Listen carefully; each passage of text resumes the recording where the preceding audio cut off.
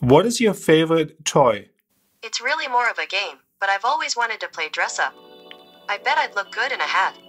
I bet you do. I know. Yes, I know. It is long overdue, but today I'm going to show you and will give you some guidance on how to install the Google Assistant on your Galaxy Watch 4 and Galaxy Watch 4 Classic. No restrictions whatsoever. It is the real deal, but developed by a third party, and the guy is called Alberto. He's going to ask you for some donation during the installation process, which is around $5. I have no commercial gain from you using it or installing it whatsoever. My goal is simply to provide you with the best possible usage and guidance for devices you and I use, and in this instance it is the Galaxy Watch 4. Alternatively, you can obviously wait until Samsung and Google brings the Google Assistant to market. The choice is yours. I would also ask you to watch the entire video first. Yes, all of it. There may be some steps you want to do first or last. It's all up to you. Or there may be some steps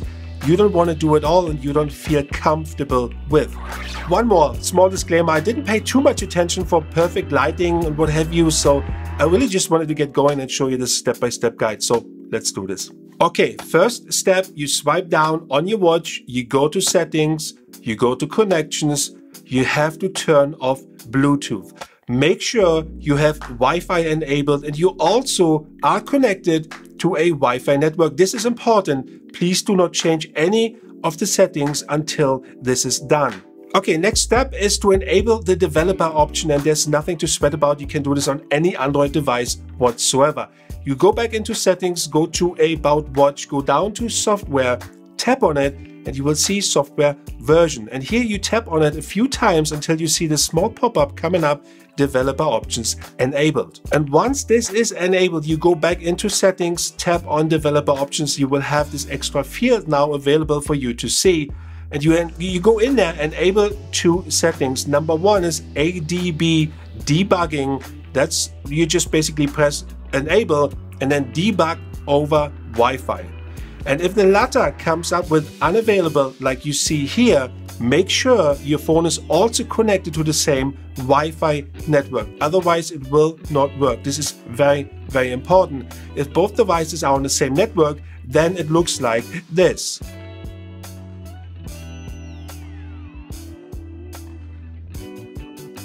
Now just leave the settings and go back to your app shelf, go to the Google Play Store, type in Wear Store as one word. It has to be one word. And then you will see Alberto's application will come up first. And then please download this to your watch, open it, and it will ask you to allow debugging. Just press OK. And here you will notice that when you scroll around and you have a play already, that you will not see the Google Assistant right away, and there's a reason for it. I'm going to explain this now. So basically, Alberto is asking you for a small donation, which I said at the beginning, it's around $5, and you have to do this via his website. It's fairly easy. I'm going to put the link down here. So once done, you can activate this via the Telegram bot.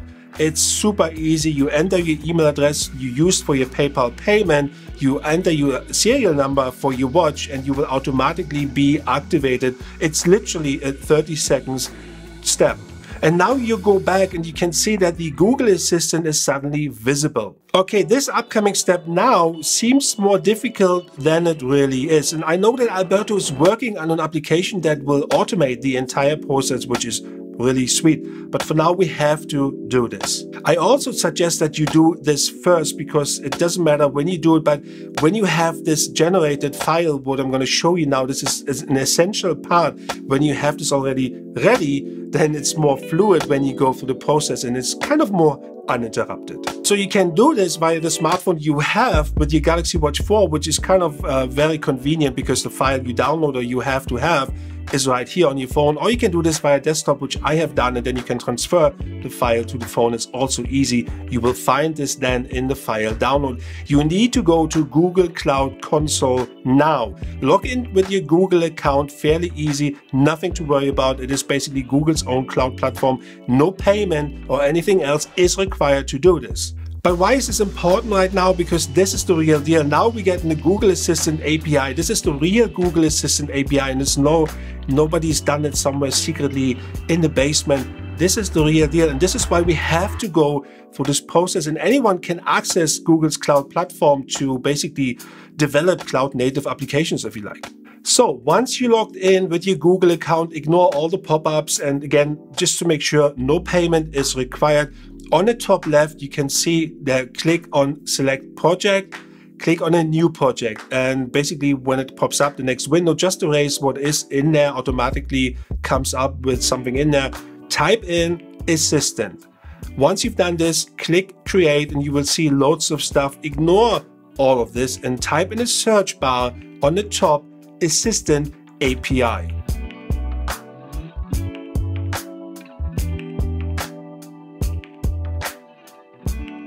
Click on Google Assistant API, press enable, next screen will come up. And here you press create credentials.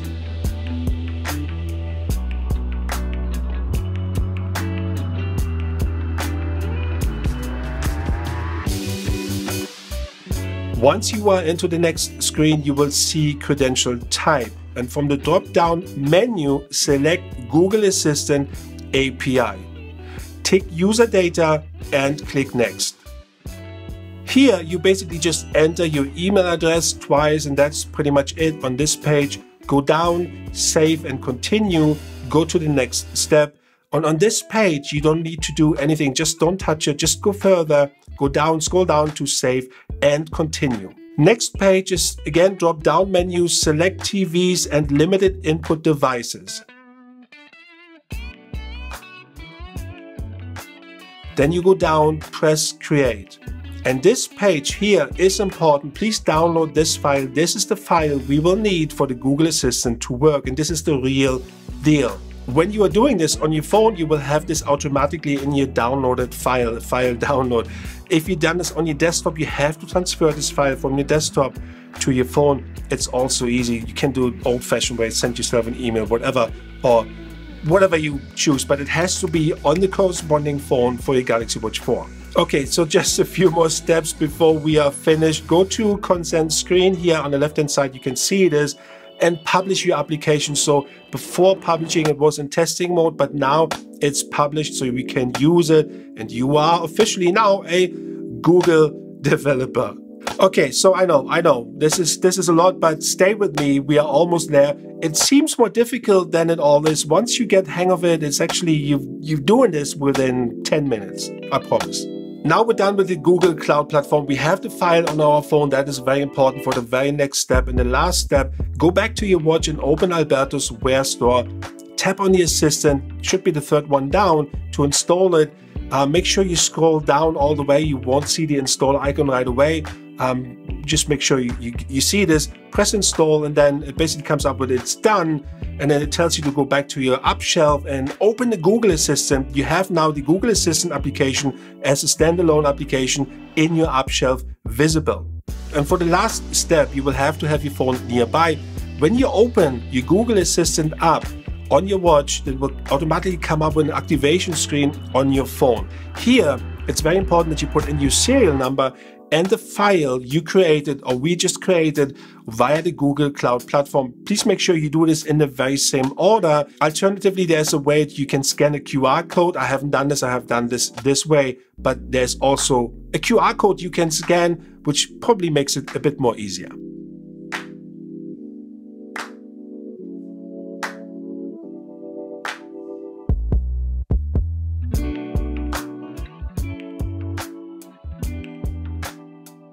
During this process, it will ask you to log in with your Google account. The Google Assistant need to be connected to your Google account. It obviously needs to know who it is working with, and that's normal. It kind of makes it more personalized. You can then add calendar events and what have you. But there's also, and I promise that this is the last step, there's also this long code you will see. You need to copy and paste this code and put it into the activation page. You have the serial number. You remember the file we attached, and then on the third box there's this code you just copied and paste, put it in there, and that should all work fine. Go back to your watch, open up Google Assistant, choose your language, and voila, you are here doing it right now, your Google Assistant for your Galaxy Watch 4. So it doesn't work with Hey Google yet, but you can remap the home button. That's what I've done. You can do this in the settings on your wearable app. Go to watch settings, and then you have a double click, and you can see by double click it comes up here, the Google Assistant. Let me just show you this again, so you know I'm not talking out of my bottom. There we go. And here's the Google Assistant by double tapping the home button. So Alberto has given you also more guidance when you want to add a calendar event or you want to more personalize that with Google Home. There's also a section of that guidance, of that installation guide that will help you really make it your own yourself. I'm going to put it in a description down below. I will leave the installation guide in the description below. You can follow this step by step, or you can rewatch the video, whatever you prefer. In the meantime, if you enjoyed this video, like, comment, or subscribe. It is highly welcome. Enjoy the Google Assistant if you have chosen to go for this route. If not, you can simply wait. But thank you for watching anyway. Peace out.